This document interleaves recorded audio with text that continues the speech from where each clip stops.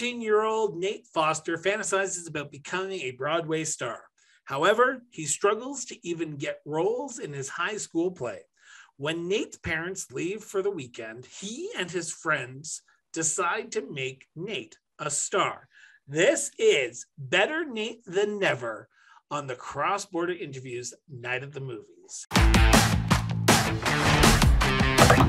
Bro, it's like 7 a.m. Today's the day, Mom. They're posting the cast list for the school play today. Get it? Like it's a curtain? Tough crowd. I've got some breaking news. It's an open audition. They're making Lilo and Stitch a Broadway musical? Where would we even sleep? What about your aunt, the Broadway actress? You were the only toddler whose first word was me. Let's cast a musical.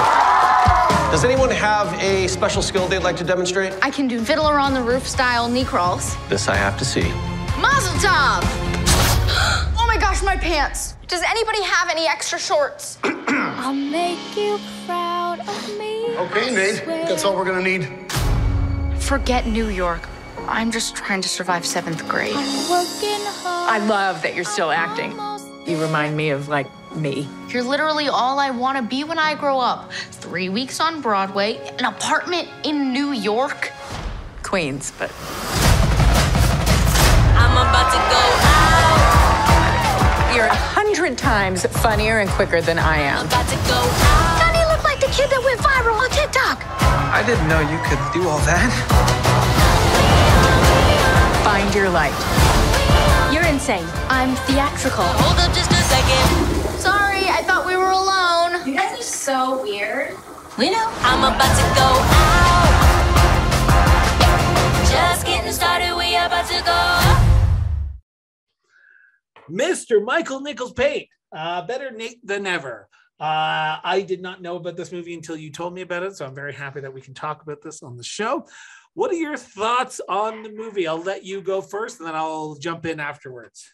Oh, you mean the true life documentary of me as a child? I wasn't going to say it. You did.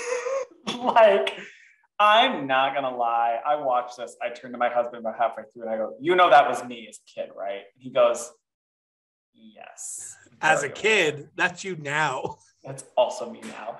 I loved it for what it was. It was a fun movie. I got to feel all the feels and was definitely, you know, reliving a lot of my childhood, like theater experiences. I never ran away to the city to go be on Broadway. I did not. I would have loved to. There were many times where I had friends and family that were like, you should go audition for something in the city. And I'm like, no. I'm needed in upstate New York. I was a vain little child. I was problematic. I'm very aware. So you were Nate. You were problematic. I was very much Nate. Like I said, this is me as a child, problematic and all. I liked the casting. I did love that moment where the best friend was like, I love you. And he's like, you know, I don't like, you know, like that. And I'm like, oh. And then the woman on the bus was like, baby, I've been there. I'm like, I'll tell you on the way home. I'm fully seen. I enjoyed it so much. I liked it. What can I say? Okay. Now, not to burst your bubble. You didn't like it? It's not that I didn't like it. I didn't like him. That's fair. I could tell that it was not his voice. No, I thought it was his. I think it is his voice. I think it was just bad lip syncing. Yeah, that it's really bad lip syncing. Because I was like, this is not him singing right now. I don't know who's singing, but it's not him singing. Like when he was at the end of the movie, when he's doing his final performance, you're like, okay, that's him. And then they cut and they do a whole new. I'm like, And that was the unrealistic part for me. And I trust me, let me tell you right now, I've never been on a Broadway stage. I would never audition for a show. I did 3 shows as a high school student. And during my grade 7 year, where I was the values, influence, peer pressure father who found drugs in his child's room, and I had to talk to my child, and then I was supposed to pick up the phone and dial my wife who was on the other line, but I picked up the phone and I accidentally broke the phone as I picked it up because it smashed in my hands because I picked it up so forcefully. So she was in character. So I just was not a what's the word I want to say? I'm not a theater person, but the thing that I found unrealistic is when the director of the play tells you you're done, you're done. You don't get to start singing halfway through after you're done and be like, I'm going to sing a song. This is why I don't sing. And I was like, okay, this is unrealistic. It's Disney. I know, but Disney, come on. You're supposed to be woke now. You're supposed to be real. Mm-hmm. I'm sorry. They literally had a designing woman monologue. And that, Marjorie, so you know, and your children know, is the night the lights went out in Georgia. Sold. So for those who don't know, Better Nate Than Never is I think it's a short story or it's a story. And it was converted into a movie. The main premise is they find out that the lead actor, Nate, is not cast as Abraham Lincoln in his high school production. He was not even cast as the dead son. He was cast as a tree. And obsessed. And then finding out that his friend, who has a crush on Nate, knows that there's open auditions for Lilo and Stitch in New York. So I'm sorry, but last time I checked, I wouldn't want a big giant blue thing on me if I was being cast as Lilo or Stitch in Lilo and Stitch as my first Broadway show, but that's just me. It's Disney, and God bless them. They have the rights to Lilo and Stitch because if they don't use it, they lose it. So they're trying to use as much Lilo and Stitch as possible before they lose that copyright.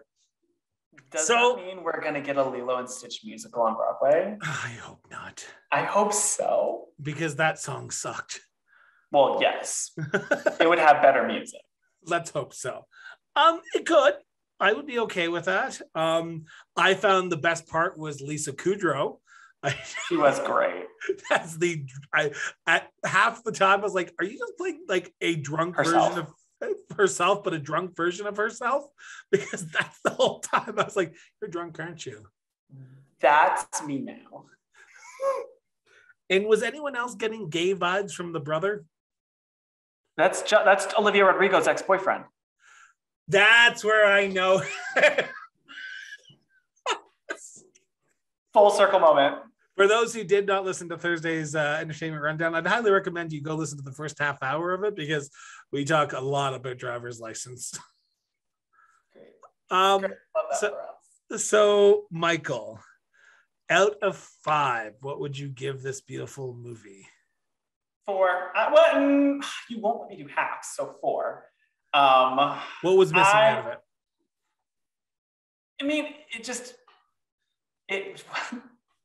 it wasn't gay enough for me. I'm going to be so real. Like, there's nothing personal. It's just, like, it just wasn't gay enough for me. Like, they basically went so far as to say this child was gay and have him say he was gay without actually saying it. True. I needed it gayer. I'm going to give it a... Oh, Michael's ready for the negativity that's going to come. Give it a 2. I'm going to give it a 4. I'm gooped. I'm gooped.